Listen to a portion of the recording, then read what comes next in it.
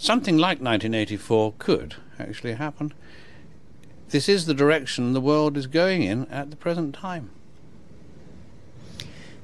In our world, there will be no emotions except fear, rage, triumph and self-abasement. The sex instinct will be eradicated. We shall abolish the orgasm. There will be no loyalty except loyalty to the party.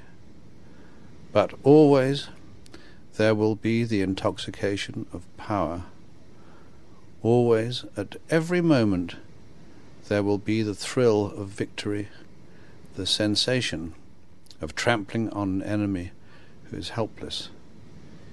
If you want a picture of the future, imagine a boot stamping on a human face forever.